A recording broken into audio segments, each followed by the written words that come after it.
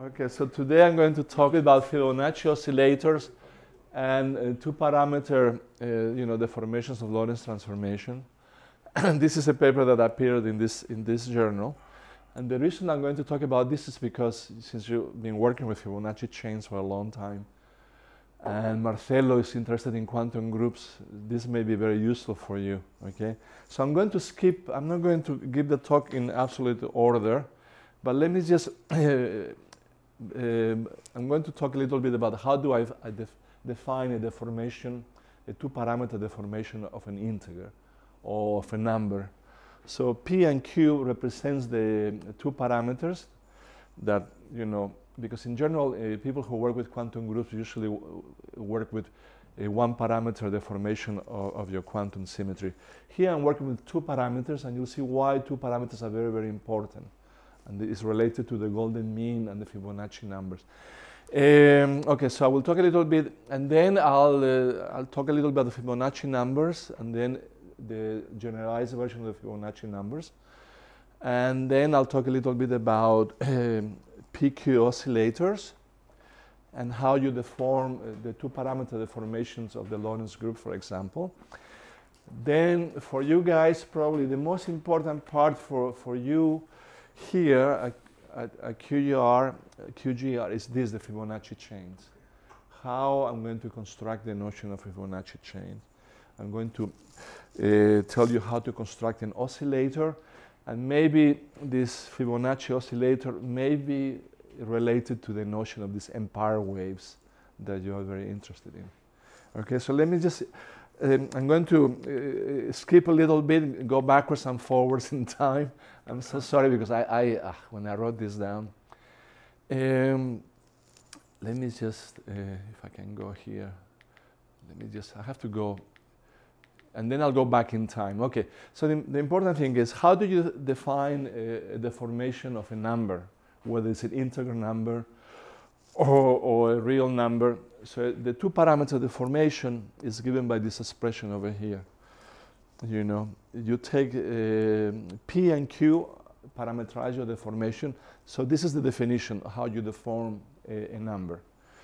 When P and Q are both equal to 1, then you will have, the numerator will become 0, the denominator becomes 0, and 0 divided by 0 is undetermined.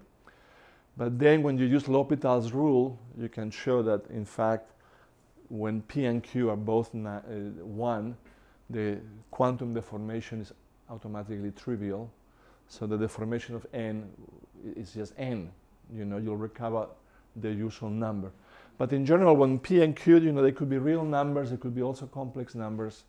But today I'll be talking about real numbers. Okay, so when P and Q are both equal to each other, in that case, if P is equal to Q, then you recover the natural deformation of a number, which is given by this. And then later on, I will talk a little bit about quantum calculus. But given this definition of a number, or how you deform a number, I'm going to go backwards, and then I'm going to tell you where the golden mean and the Fibonacci sequence comes from. Okay. Voila. Okay, so all of you are familiar that the golden mean is given by the solution of a quadratic equation, and this is the definition of the golden mean, right? And the Galois conjugate, you just reverse the sign here, and instead of having a plus square root of 5, you had a negative square root of 5. So you say that P and Q are what Galois conjugates of each other. And this is how you construct Dirichlet's integers, okay? So what happens is when you use the definition of a quantum deformation of a number, when P equals to the golden mean and Q equals the Galois conjugate, due to the famous formula by Binet, and then I'll show you a little bit how you derive it, it happens that this quantum deformation of a number becomes equal to the Fibonacci numbers. So you could think of the Fibonacci numbers, which are integers, as deformations, two-parameter deformations of the ordinary integers.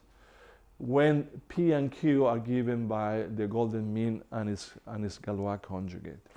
Okay, so you could think of the Fibonacci numbers as quantum deformations of the ordinary numbers. And why is this important? Because, as you know, for many years, the Penrose quasi-crystal is just one flower, one beautiful flower in the garden of non-commutative geometry. So the idea is to try to connect non-commutative geometry and quantum calculus with the physics of quasi-crystals. Anyway, this was my motivation to present this talk to you guys. Now, are you familiar with this expression? When you raise the golden mean to the power of n, why do you get? Do you know how to derive these relations? Do you know where they come from? The derivation. Fine remembers? Yeah, we did this before. Yeah. Okay. So it becomes a Lucas number, right? So the phi to the power of n is Lucas n. Yeah, but the derivation. Let me just quickly, for those of you who are not experts in quasi-crystals, let me just remind you of this derivation. Oh, scheiße.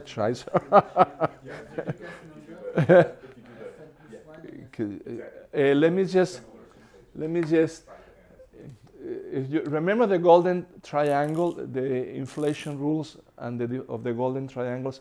If I remember, if you have this matrix, is it 1, 1, 1, 0 ray, or is it the 1 is over here? Anyway, okay. When you raise this to the power of n, what you'll get is a matrix comprised what you have the Fibonacci number here, a Fibonacci number here, and an n plus 1 over here, and an n minus 1 over here. I forgot. Something like this.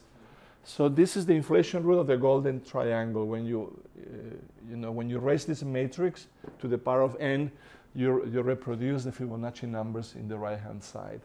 So it happens that when you compute the eigenvalues of this matrix, the eigenvalues of this matrix are given by the golden mean and the Galois conjugate, which is a Pissot, Bj, a Garavan number, a PV number.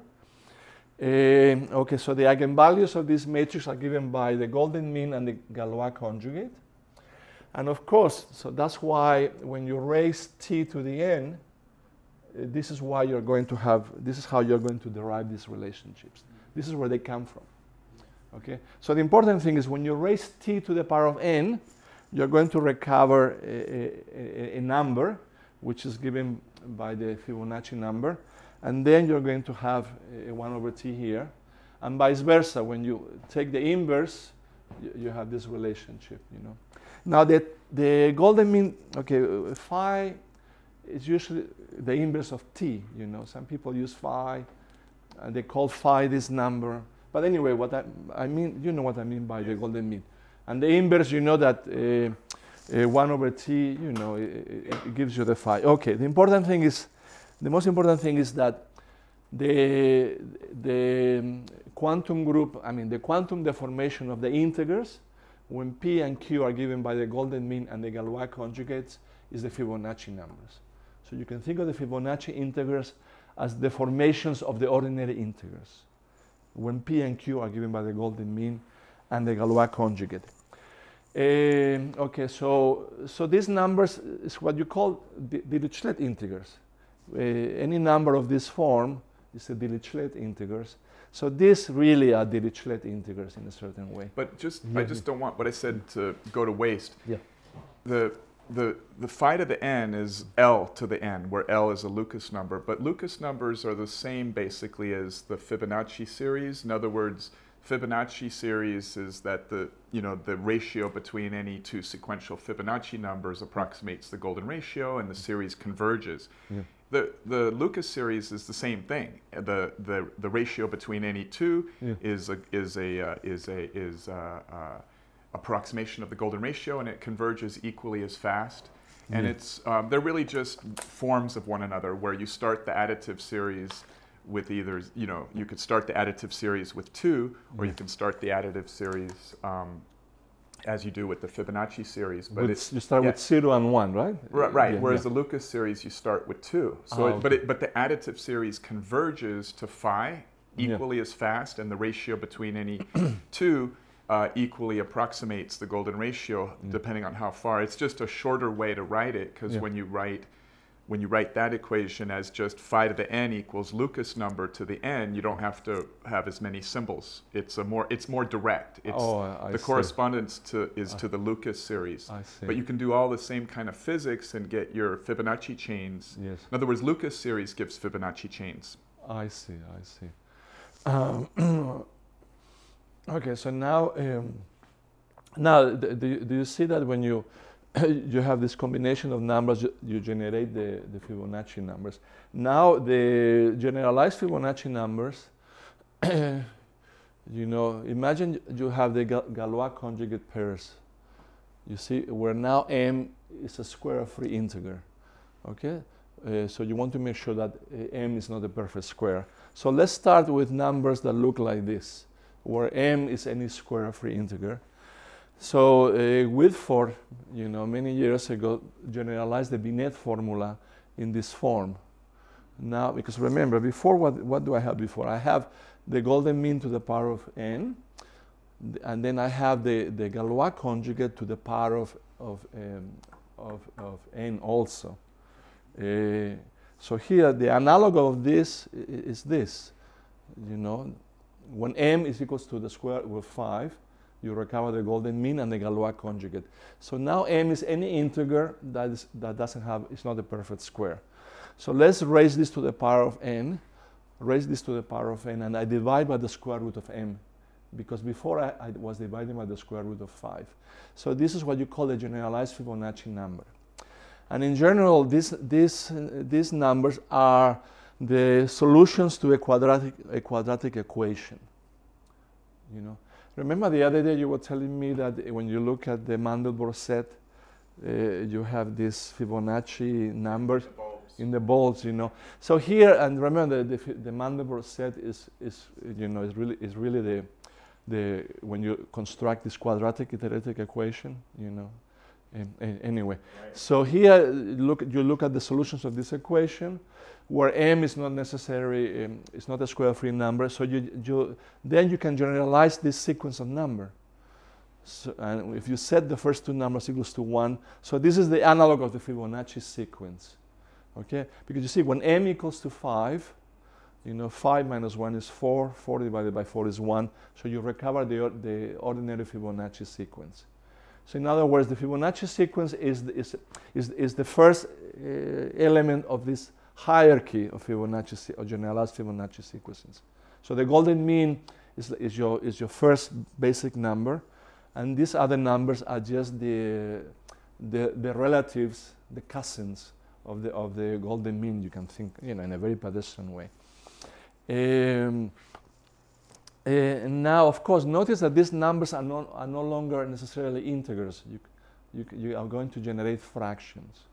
So the only way you can get an integer here is when m minus 1 divided by 4 is an integer. So when m equals 4k plus 1, then this will be an integer, and these generalized Fibonacci numbers will be integers.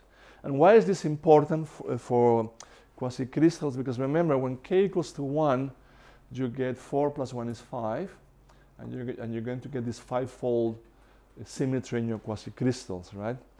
When k equals to 2, you get 8 plus 1 is 9, but 9, you see, it's a perfect square, so it doesn't really count.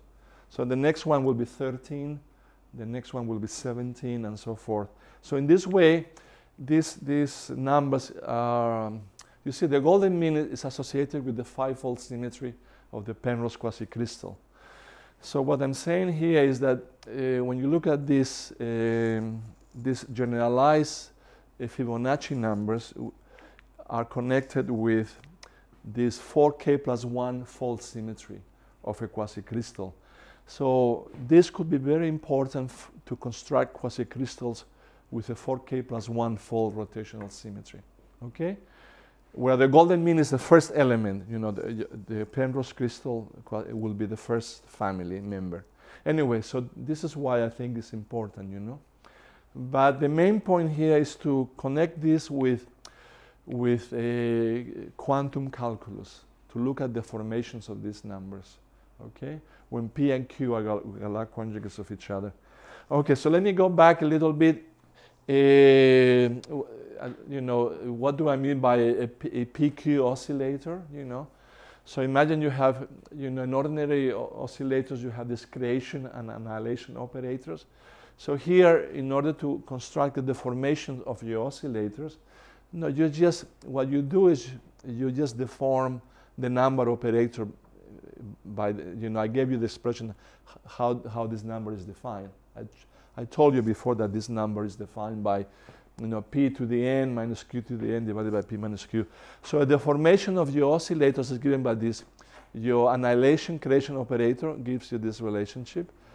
And then when you reverse the order, you get this, and these are your, this is the ordinary commutation and anti-commutation relations of these PQ oscillators. I notice, I think that this number, you have this recursion relation, which looks like a Fibonacci recursion relation for these oscillators. Carlos? Yeah. Does, or Marcelo or anybody, is there a way that maybe Fibonacci anion fusion rules where you have creation and annihilation in a if you want to use those words, right? Just transpose those words, where we have the ability with the Fibonacci anions, they can merge or one can separate into two, and that's like a creation annihilation operator that relates very deeply to this simple form of this Fibonacci based fusion rules.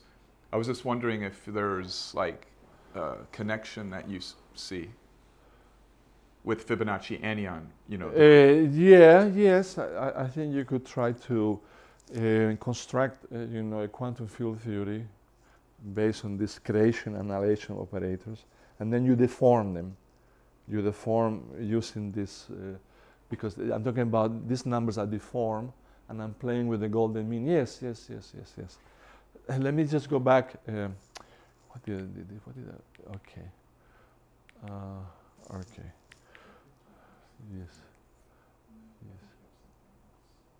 Let me just go to the oscillators, and then I go back to your algebraic structure.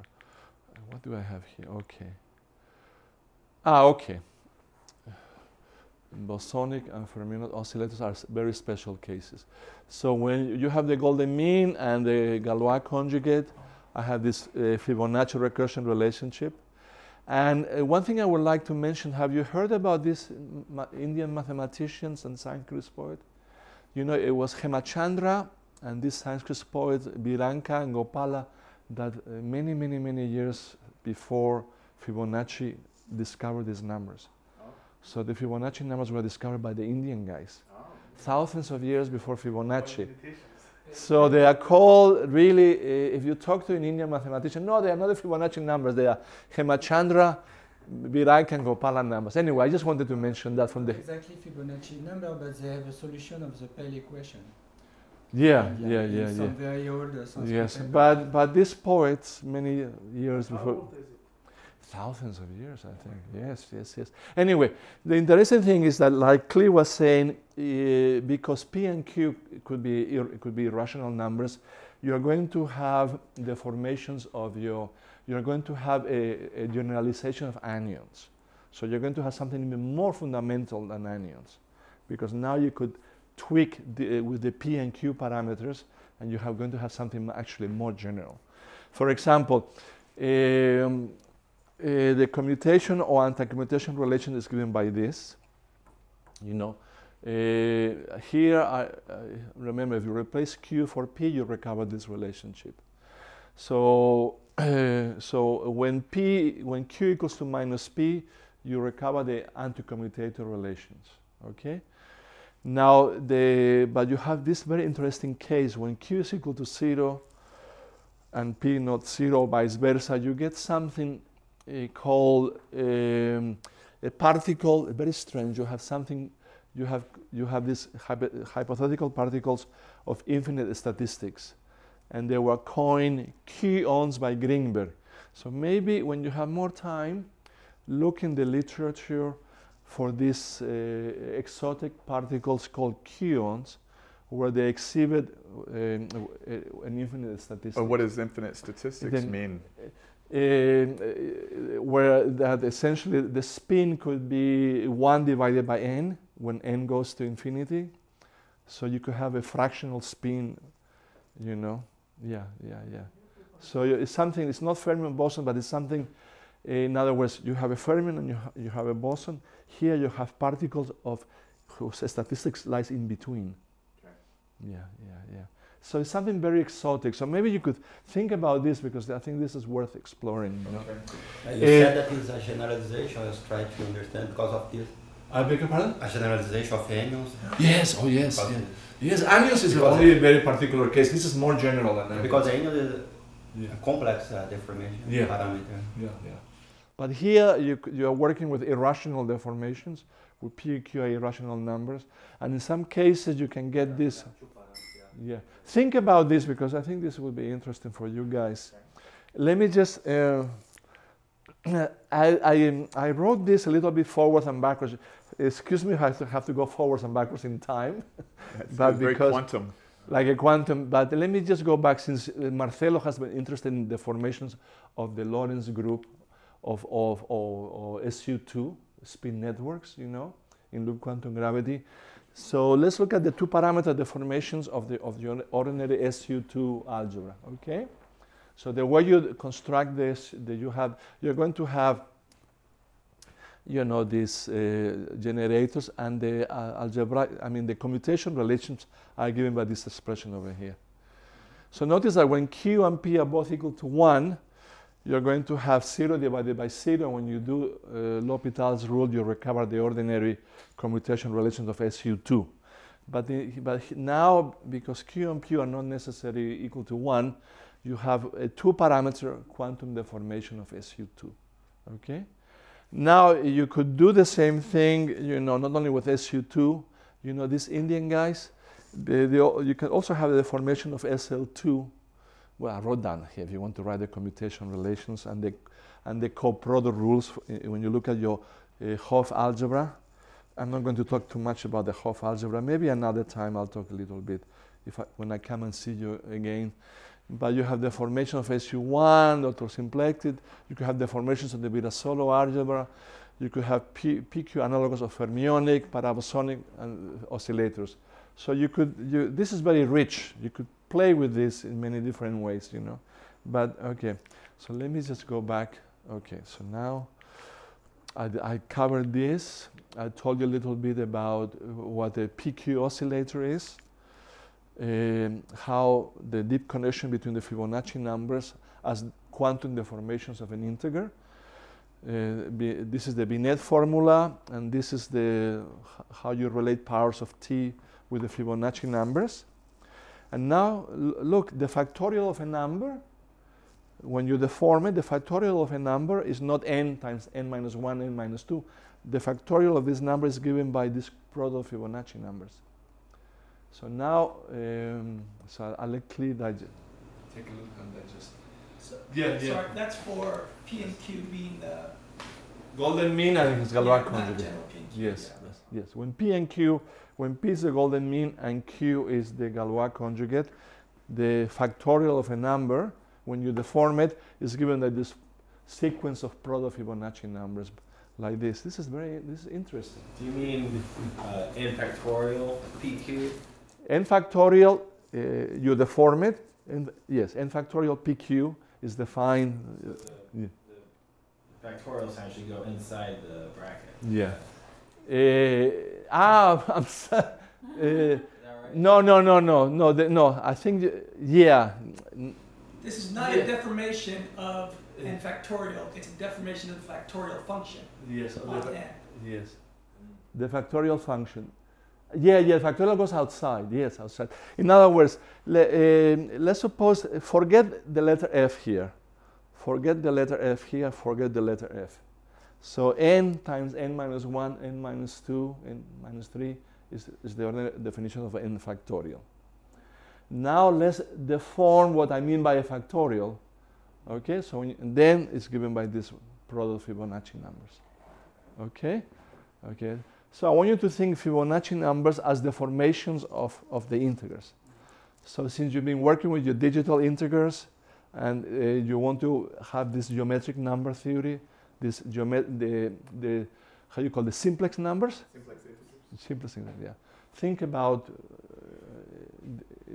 to see if you can relate this with Fibonacci, I mean with quantum calculus.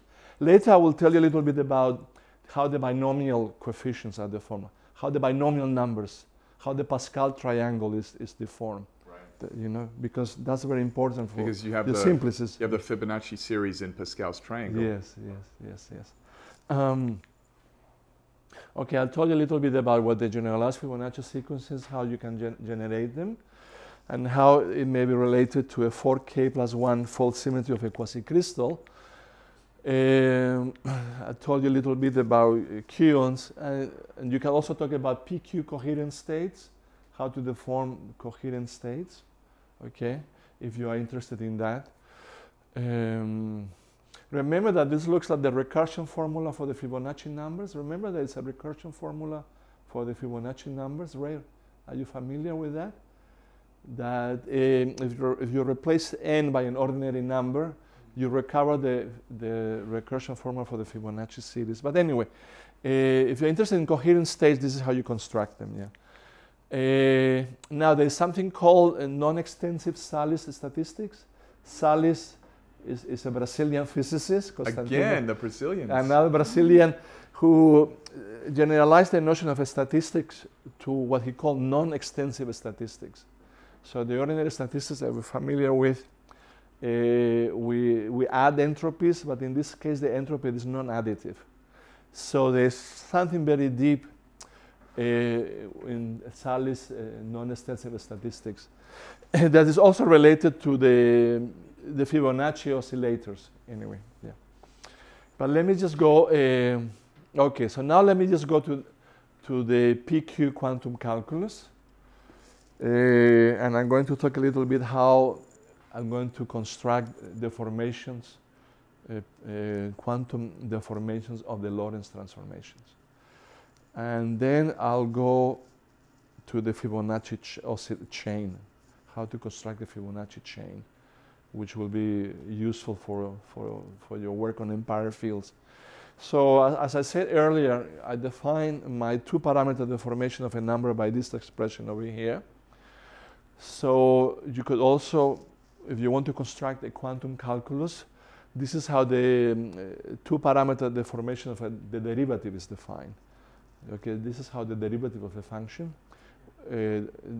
how you define the derivative of a function when p and q are not equal to 1. Okay, when p and q equals to 1, you recover the ordinary derivative. Then I'm going to tell you how do you define the binomial formula. Okay, so the PQ deformation of the binomial formula is given by this expression. And notice that there's something very important when you're playing with quantum calculus. Why is it called quantum calculus? It's really called quantum calculus because now x times y is not the same thing as y times x. Okay, here the coordinates x and y do not commute.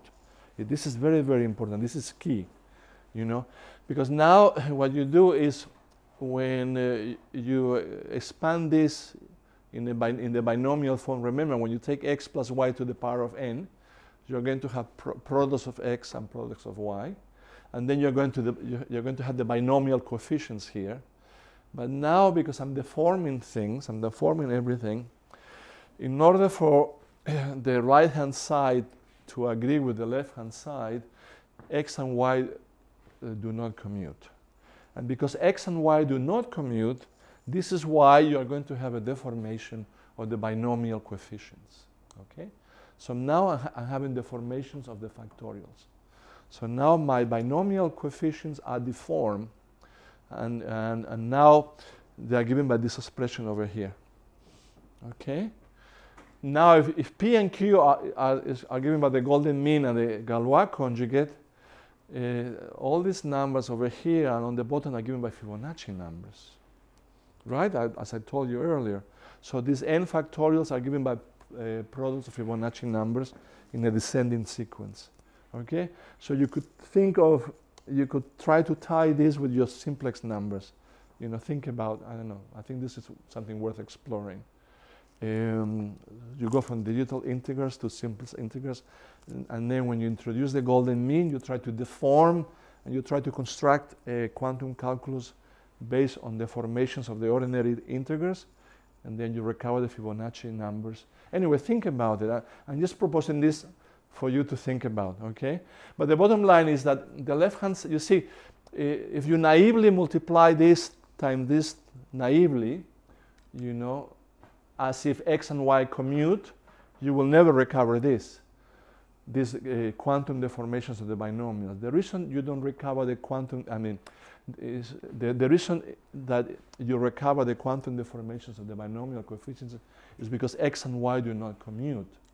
And because x and y do not commute, let me just write it down. You're going to have something like this. Yeah.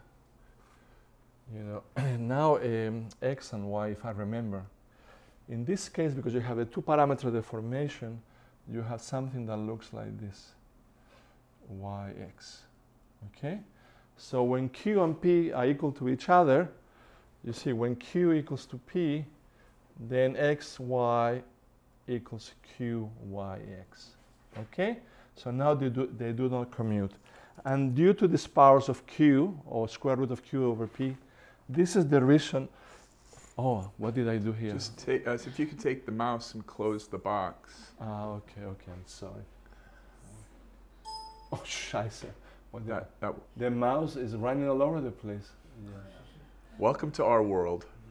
Oh, okay. We suffer from that all the time. Okay. So this is why, in the left-hand side, this is why you recover the quantum deformations of your binomial coefficients. So this is where non-commutative geometry appears here, because x times y is not the same thing as y times x. Because you see, it's very important to really tie up the world of quasi-crystals with non-commutative geometry and quantum calculus, okay? Because I remember you guys for many years have been thinking along these lines. Well, I mean, it's of course easy to kind of understand non-commutative operations with geometry, right? And that's the best place to understand the principles of non-commutative actions, where you do rotations, reflections, or certain operations in certain geometric spaces, and the order of the operations is everything, right? Yeah, that's true.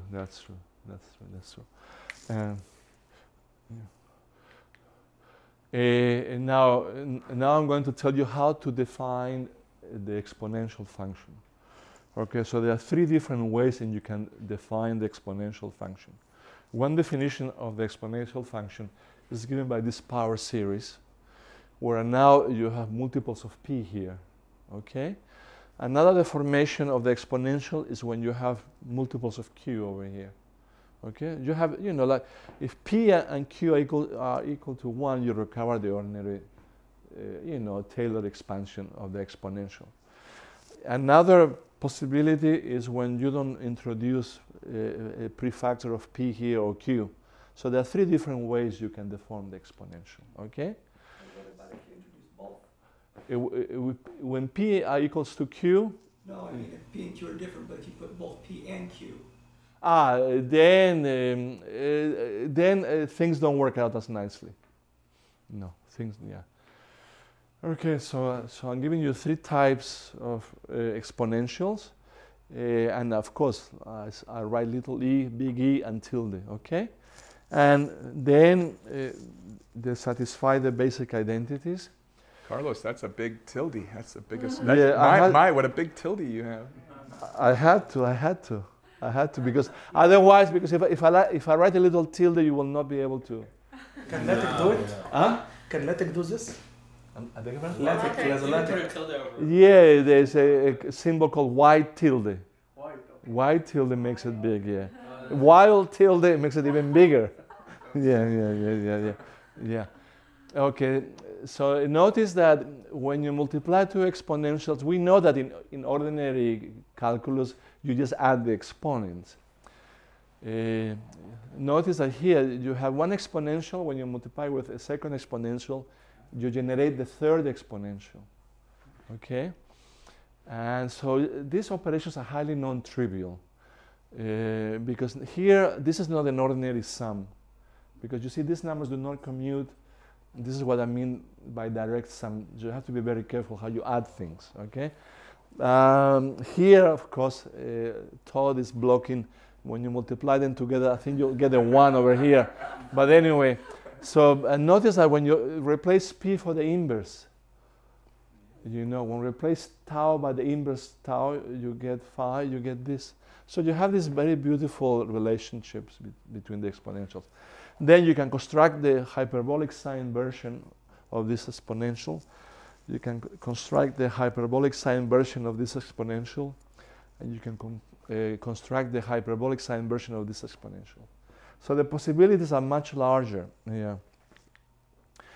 The same, you can construct the hyperbolic cosine version of this exponential, the hyperbolic cosine of this exponential, and the hyperbolic cosine version of this exponential. And then you have this relationship, these identities, you know. So now you have to be very careful because you have to write a small c, capital C, and tilde. So you have to be extremely careful with the notation. Yeah. You know the book from Stackhoff, which is defining deformed hyperbolic function, exponential, and so deformed with phi. Yeah. There's this Russian guy who sent you that book. He works with computers, remember? And you showed me that book. Yes. Yes, I remember. Right, yes, but remember something. that. But he only works with the golden mean. Yeah, but you have to work here with the golden mean and its conjugate.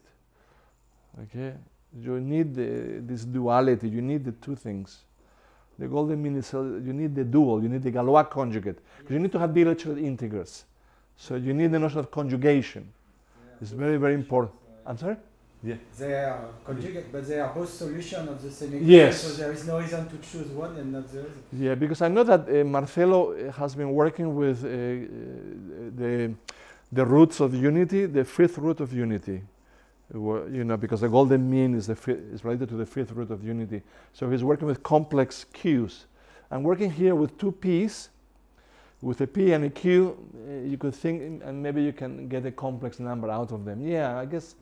Anyway, this is in a way, you will see why this works very nice because the Stoikov, he wanted to write a version of Lorentz transformations, right? He wanted to do a generalization of special relativity.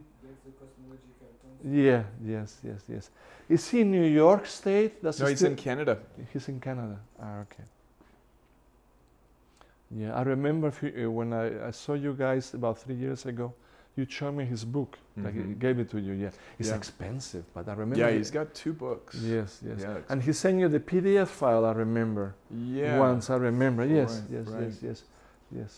But he's apparently the first to have deformed all these functions relative to phi. So what you propose is the second. A 2-parameter deformation. 2-parameter. Instead of 1, 2-parameter deformation. Yeah. Yes. Now, okay, so I'm going to see whether or not we can construct a 2-parameter deformation of the Lorentz transformations. Okay, let's try to do a special relativity in this deformed world. Yes. This will imply that the speed of light will be varying, right? In this case, no. I'm not going to deform the Minkowski interval. I'm going to leave the Minkowski interval intact, but I'm going to construct deformations without deforming the light cone. Okay. What I'm going to do. But this means that the dispersion relation will be still the same? I have to think about that. By PQ deformed Lorentz transformations, what I'm going to do is I'm going to deform the coordinates in such a way, but I forgot the most important thing. Okay. What I'm going to do is I'm going to look for deformations of my Lorentz transformations in such a way that I leave the Minkowski interval intact. Okay? I don't want to deform, because of course you could deform your light cone, for example, or you could deform the Minkowski interval by introducing numbers here. Because here I have a 1 minus 1 minus 1 minus 1. Of course, if you deform the Minkowski interval, then you will have to introduce deformations, coefficients in front of the t, the x and the y. But here, I want to leave I want to leave the light cone intact. I want to leave the speed of light intact. But what I'm going to do is I'm going to look for deformations. I'm going to tell you what t prime, x prime, y prime, z prime are in the simplest case that I'm moving in the z direction or in the x direction. So I'm going to look for PQ Lorentz transformations that live invariant my Minkowski time interval, proper time, okay? So I'm going to move, I'm going to boost along the x direction. So I'm going to leave the y and the z coordinates intact. So I'm going to look to see how time and x transform. So in this case, the transformations are going to be much more complicated. You know, and this is how, I was toying with the calculation. This is what they look like. Okay, so you see what happens when P and Q are equal to 1. The hyperbolic cosines coincide. So the square root of a hyperbolic cosine square is the cosine, and you recover the ordinary Lorentz transformation in terms of hyperbolic functions. But in this case, because P and Q deform everything, these hyperbolic functions are not the same, so you have a very ugly looking expression. But as ugly as it is, it does satisfy composition algebra, okay? So the important thing is that this transformation preserve my Minkowski time interval. And now what I want to show is what happens when I, don't worry about it, what happens when I compose, I perform one Lorentz boost, and I perform a second one. How does the composition of Lorentz transformation is? Because you want to have some sort of group structure or quantum group deformation of the Lorentz group. Okay, so it happens that when you perform two successive transformations with two different boost parameters, you get this ugly looking thing, you know. And then you get this ugly looking thing, you know. But then when you do the algebra, you want to show that the composition of two deformed Lorentz transformation is a Lorentz transformation with a new parameter, your new rapidity parameter.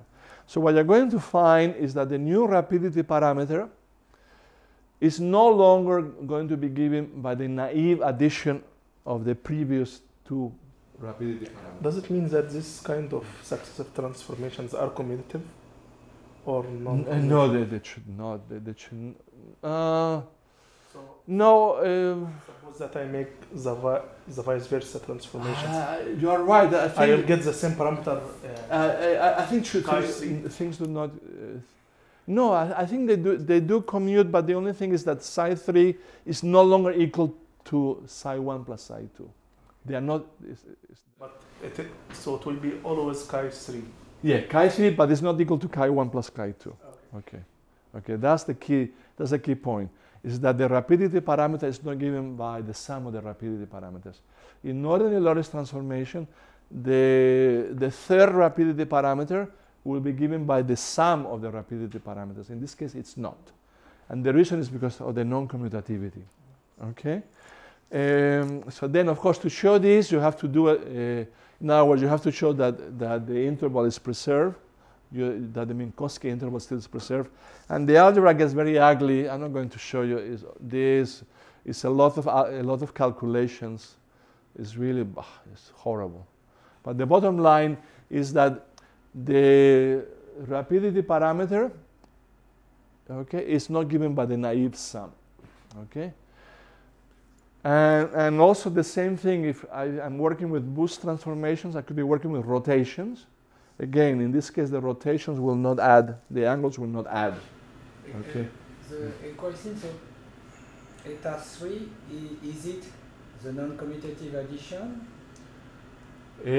No, eta 3, psi 3 Yes. is not given by this. It's Yeah. not given by the non-commutative addition. Yes, yes. No, in this case, the non-commutative addition, in this case, is given, you can, this, when you use the Gauss binomial formula, in this case, when this is to the power of 1, it agrees with this. Yeah. In other words, this composition agrees with this because I'm raising this to the power of 1. Remember when I wrote the Gauss binomial expression? When you raise psi 1 O plus psi 2 to the power of 1, in this case you get this. Because when you raise something to the power of 1, you get it itself. Okay? It's when you raise this to the power of 2 that things get more complicated, or the power of 3. But when you raise it to the power of 1, you get this equality. But the bottom line is that psi 3 is not equal to the naive sum of psi 1 plus psi 2. This is the key point. Okay? Okay? Okay, so when P and Q are not equal to 1, okay, it is only when P equals to 1 that the boost parameter is additive, okay? And the same thing with rotations. If you try this with rotations instead of Lorentz boost, you will arrive at the same results, okay, that you cannot naively add the angles. And then if you want to write psi 3 in terms of psi 1 or psi 2, you have a quantum deformation of the arctangent formula. Okay? Here is like an addition law of velocities. Yeah, but you have to be very careful that, but the bottom line is that psi 3 is not equal to psi 1 plus psi 2, okay? And then you have, the velocities add up like in ordinary relativity, but the boost parameters are not additive, okay? The bottom line is that the boost parameters are not additive, but you do have the same form of addition and subtraction laws of ordinary relativity. And also when you play with the composition rule for the angles, the angles are not additive, okay? So let me pause a little bit, you know. So the reason why am I doing this is because after all, you want to look at how quantum deformations of the Lorentz group. After all, isn't this what you were trying to do, Marcelo, when you sent me that paper a few months ago? I remember you were looking for quantum deformations of the Lorentz group and to see how the spin networks in loop quantum gravity, how to relate that. Let me just to the QSN? Is that what the motivation? Okay. Let me just have a little bit of water and then. Okay, here, well, I'm not going to worry about it. Is how to rewrite the Lorentz transformation in terms of Pauli spin matrices, but I'm not going to worry too much about this. I'm just going to go to the okay. For you, I think this will be important for you. Let's construct the notion of a Fibonacci chain. You know? Okay, this guy wrote a very interesting paper by Fibonacci chain. Let me tell you what he means by Fibonacci chain. You wrote it? No. I meant you. You. Ah, you. Yeah. So what happened is that he wanted to work. He's going to have an infinite chain of particles, but there are only two types of particles. There's the skinny particle and the fat particle, like Oliver and Hardy. So he has like the X particle and the Y particle, but there are only two kinds of particles, X and Y. So instead of having the long, short, like in the Fibonacci, here the particles are equally spaced in the chain. The only thing that differs is that their masses differ. Okay, so he uses the substitution rule for the Fibonacci, where you have this substitution rule, and in this way you generate the Fibonacci sequences, right? So remember, the particles are equally spaced, but the only thing they differ is that here you have the particle of mass x and the particle of mass y. Here you have the particle of mass x, particle of mass y, and particle of mass x. Here you have, particle of mass x, particle of mass y, two particles of mass x and y. So you see what I mean? Is you have a sequence of masses, but they are not all the same. You either the skinny one or the fat one. So the ratio of the masses is given by the golden mean. Okay. And it becomes an additive series, like of that form, and then that form converges to phi. So meaning, this is an additive series, right? Well, yeah, if you want to look. So the bottom line is that so you have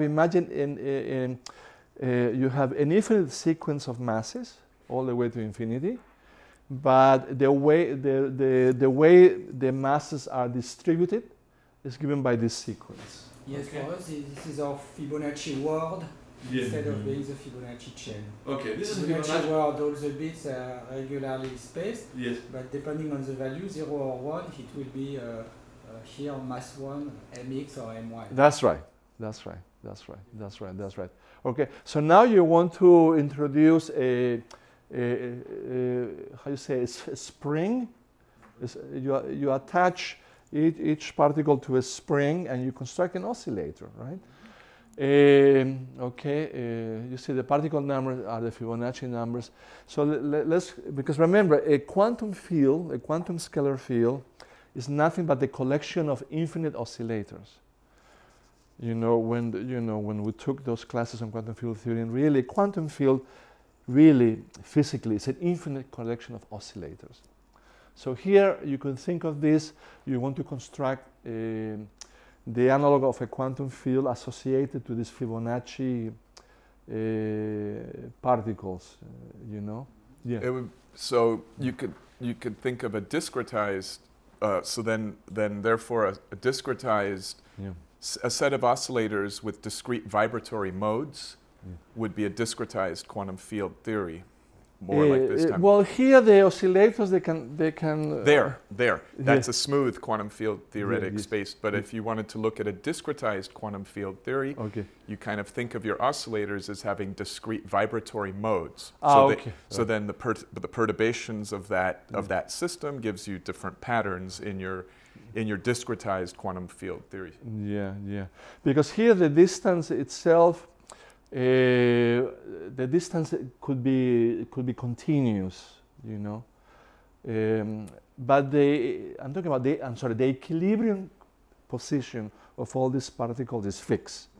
They are discrete distance of each other. That's the equilibrium configuration. And then you kick your system and it begins to vibrate, so the particles can move in a continuous fashion. But the initial equilibrium configuration is given at discrete steps. But okay, so now what you do is you want to do. What is the difference between mx and my? Huh? Mx and my. Mx and my are the masses of the two possible values of the masses of the particles. So there are two types of particles, x and y. Okay, the Oliver and Hardy, Laurel and Hardy. Anyway, so you have the ratio of the masses given by the golden mean. One particle is heavier than the other. Okay. But there are only two types of particles, okay? I guess if you want to play with tri-Fibonacci numbers, then you'll have three particles. But here I only have two, okay? So the kinetic energy associated with the particles that have max x is given by this, because remember here the numbers are, P1 is the momentum at side 1, P3 is the momentum at side 3, because remember, the way I arrange the particles, I have this Fibonacci word. So remember, at side 1 I have x, right? Let's look at here. At side 1 I have x, but at side 3 I have x, and at side 4 I have x. Anyway, you see how it goes. You look at the momentums. K here is related to mx and my? K here, I choose K, the spring constant. I choose it equally, but you're right.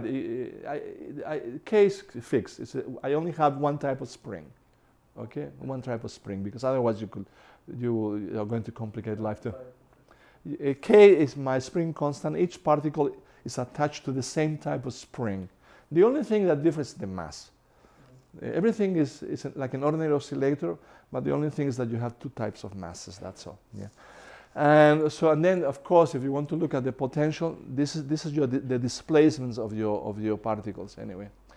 So what I was thinking of saying is that when you take an even number of these oscillators, then you will have the analog of, I guess, a quantum field.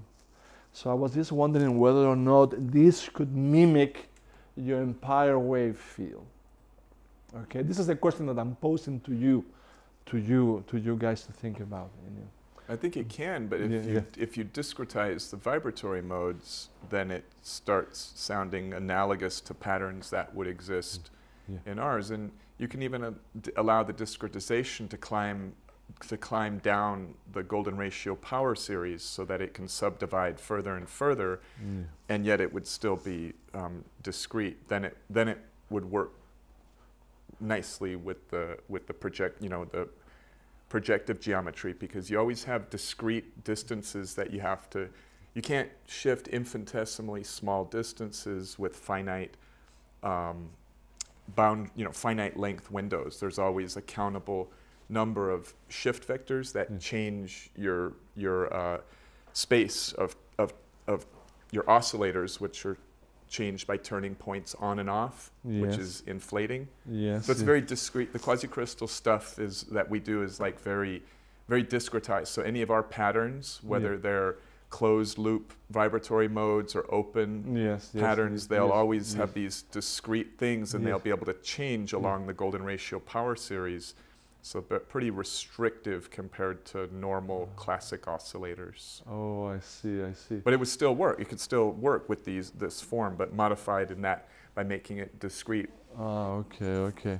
Listen, because Dugan, you told me about your friend that is going to give a talk here about the modes of vibration of a drum, right? Yeah, yes, okay. An empire with like oscillating drums. Here, of course, I only have a Fibonacci chain in one direction, but you could think of two directions of 3 or 4, like your picture. So you can think of these oscillators, a ribbon of Fibonacci chains. Anyway, so the idea is, think about this and see. I don't know if this could be a physical implementation of what's another physical property. You're talking about phasons a lot, I remember, right? Okay. Well, and so phasons is a great example of something as opposed to a phonon, which has a smooth oscillators, right? Phonon vibrations. Yes. But in solid state materials, the phason hops at very low temperature, they happen discretely, right, by tunneling. And so there's just a tile, and then at time 1 it's in this position, and then at time 2 it flips, right, where the points change places along the Fibonacci patterns. I see. Very discrete. Yeah. So think about this model. I mean, of course, I'm giving you all the. So, do you have the solution? Do we have? No, I don't have. No. Now, this scientist, what he did is, because he didn't want to complicate his life, he took the Fibonacci chain and then he made a circle out of it. Yeah. Periodic boundary conditions to simplify his life. Okay. So look. And then you would get discrete modes. Yes. What he's looking for. Yes. See if the transition between modes represented matched phason flips. Yes. Okay. Let me just give you. Look at this paper. Anyway, you have all this with you. Look at this paper. Okay, Richard, could you repeat that, because this is important when you close it in a circle, because the circle is a compact object. Okay, go ahead. You were saying. Then you'll get discrete eigenmodes, discrete solutions. Yes. And if there's a transition between those solutions, it may mimic a phason flip. Okay. But we won't know until we see the solutions. Okay. So let me.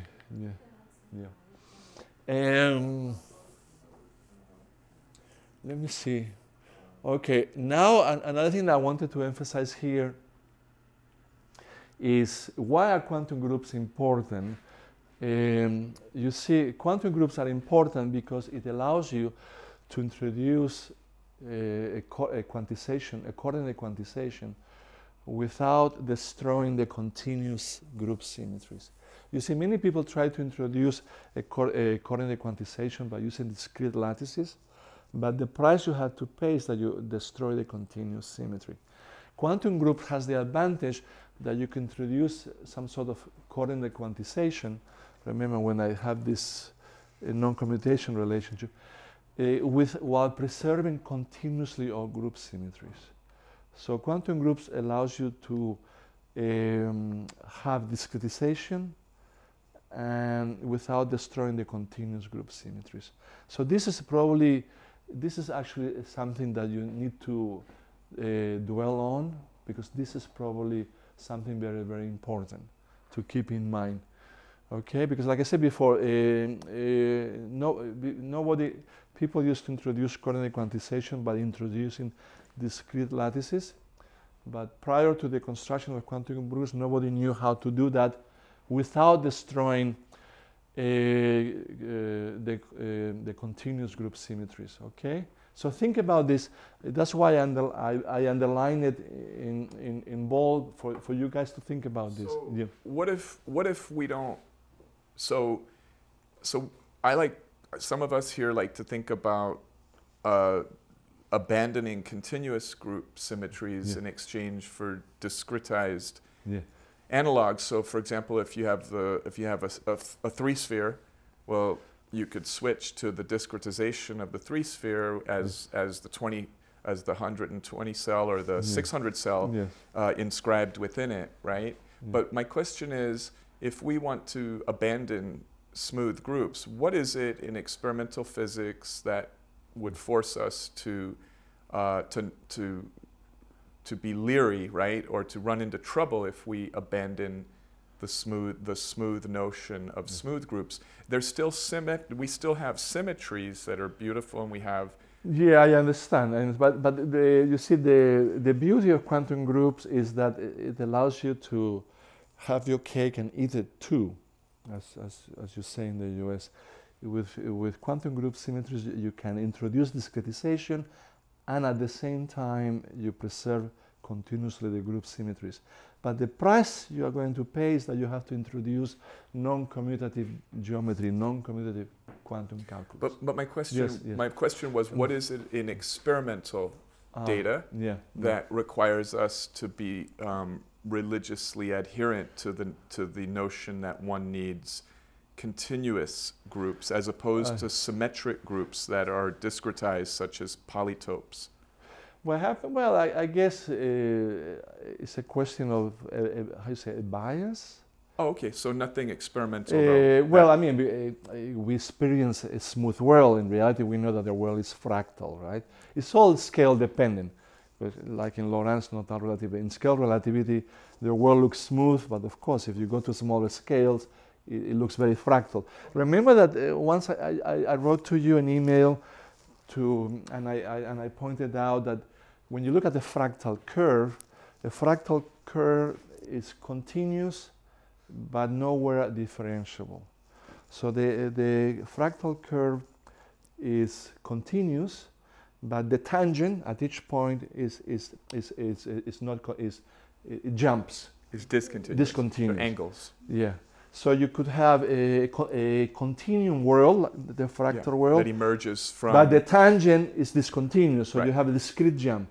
So the fractal world allows you to have a marriage of a continuum and discrete world. Okay.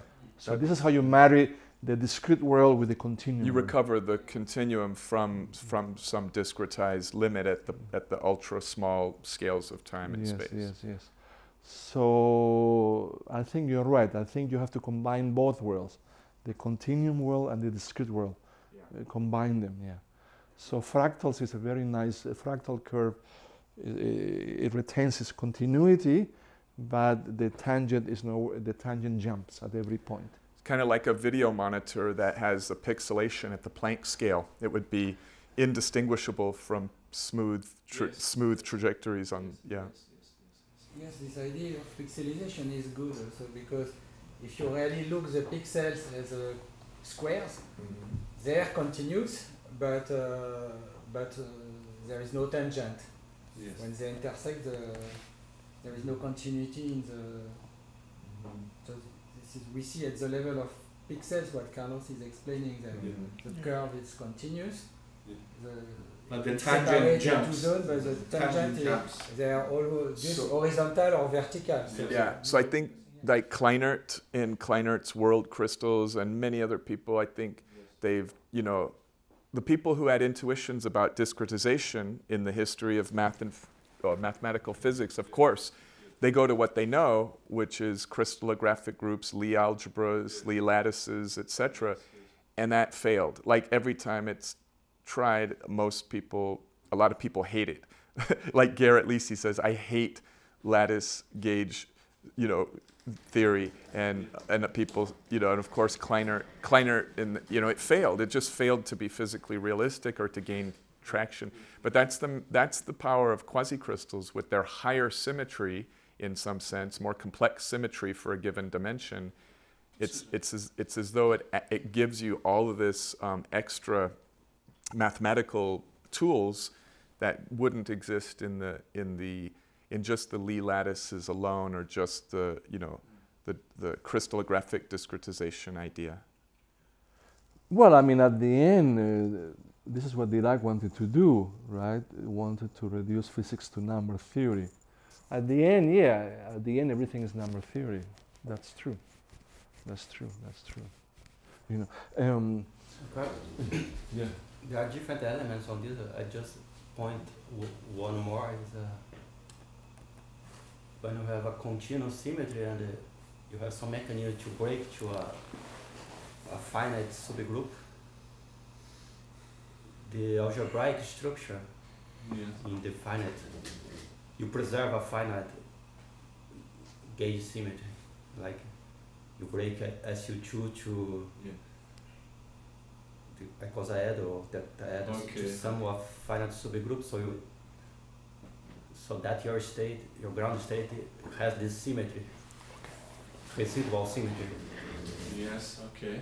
So in this situation, you have that is understand that the correct algebraic structure should be a quantization of this quantum deformation of the group, because you have the finite group, but what is the algebraic structure would be this kind of deformation of the finite group. Okay, let me so because the quantum group is more algebra than a group, right? Yeah. Okay. So what you're asking me, if I understood, is what is the quantum deformation of a discrete group? Is that what you're saying? You say you break the continuous symmetry to a finite subgroup. Yes. No, I mean, but because remember in group. So you know that what is the group is one of finite subgroup of your continuous group. But what is the algebraic structure? So there are work that show that the deformation of the group should be the algebraic structure. Yeah. Okay. Let me think about that. Yeah. Ahmed, you were going to say? No. Okay. Let me think about that. Because in this case of lattice or quasi-crystal, if you think like a gauge symmetry, that you then this idea that you go from a continuous symmetry to a discrete symmetry. Yes. But you start to think about this discrete symmetry as a residual symmetry of the gauge symmetry. So it's a kind of gauge symmetry. Okay. Then you ask, what is the algebraic structure? Oh, I see. Because then the quantum group is more algebra than a group should be. I see. So basically, you're looking at some sort of the notion of discrete fiber bundle, something like that? Yeah, it's one picture. Yeah, discrete fiber bundles. But the other picture at the end of the day, it sounds like what Marcelo is saying is that we may not need groups. We can go to algebras. Well, I mean, remember, a group is the exponentiation of a Lie algebra generator. Right. Yeah. A quantum group is a Hopf algebra, no? Well, the quantum group is more complicated because you have an algebraic structure and you have a co-algebra structure. You have a co-product, co-unit antipode, and you have the Young-Buster relation. A quantum group is more complicated because you have an algebraic and co-algebraic structure. It's more complicated, yeah. A quantum group has more stuff in it because you have an algebra and you have a co-algebra. Like, for example, let's say I want to rotate or reflect or do something between one point and another on an end sphere, right?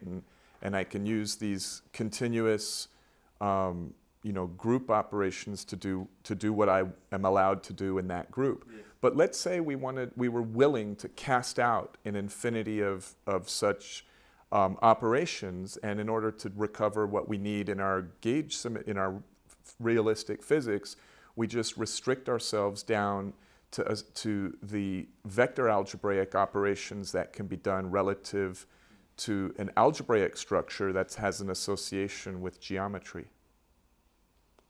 Is that sort of what you're saying, Marcelo? Is that if you well, what I'm just trying to say that I agree with you, and I wanted to help Carlos to kind of grasp it, and so I'm putting it in my own words. I'm saying that, let's say that I've got some end sphere, right? And I want to bring one object onto another, and so I can use the smooth and continuous operations allowed to me in this symmetry group, okay? But let's say that instead, what I want to do is I want to cast out an infinity of those operations and only do the operations, for example, that would rotate or reflect one of these objects onto another, and the group has symmetry. The object has symmetry.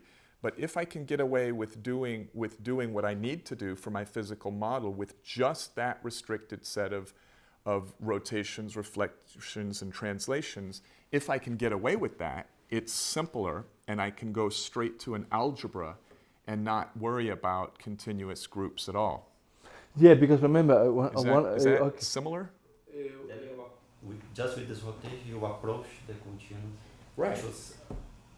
And the it's desired approximation that you want. Right, because it's at the Planck scale, and so great constellations of those operations can give you a super high resolution approximation of something smooth, but it would not be perfectly smooth. It would be built of angle. And all angles specifically correlated to all these iterative actions in your algebra, in your vector algebra.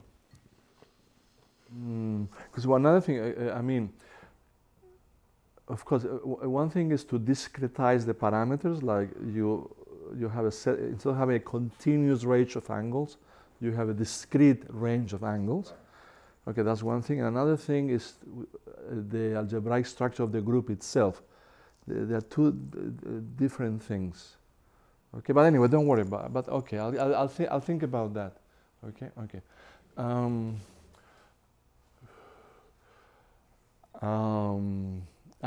Okay. So then let me just. What do I have? Okay, the references.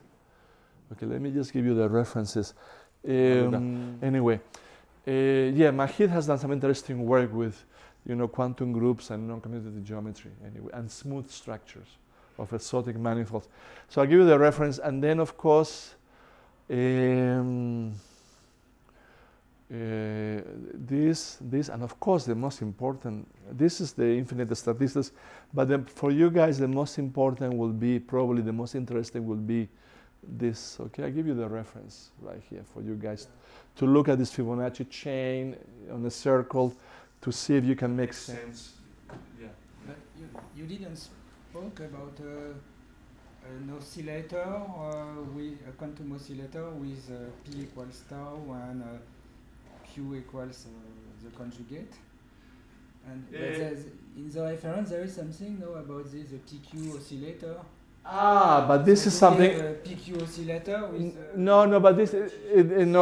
What happens? I try to mingle both things combined. But let me just give you the references because there are two. One thing is this Fibonacci chain with two different masses, and another thing, a Fibonacci oscillator with this had to do with creation and annihilation operators. They are two separate things. So this is in the paper, and the Yeah, all of the, when you look at the, yes, it's all in the references here. This one, and then... He did talk about that. Huh? You did talk about that. Very briefly at the very beginning. Let me just go back. Let me just go back. Yeah, let me just show back. Okay, this is clear, right? The two masses here. Okay, now let me just go back at the very beginning where I talk about the creation and annihilation operators, where I deform the quantum number, you know, the mode number, the creation and annihilation operator. The kind of oscillators I'm talking about, do not confuse the Fibonacci chain with the two different masses with this quantum oscillator. They're two different things. Although you're right, it's confusing because both of them use the same name. Yeah, I'm using the same name, but they're two different things. Yeah, let me just go back. Here, here. No, here it's your creation and annihilation operators.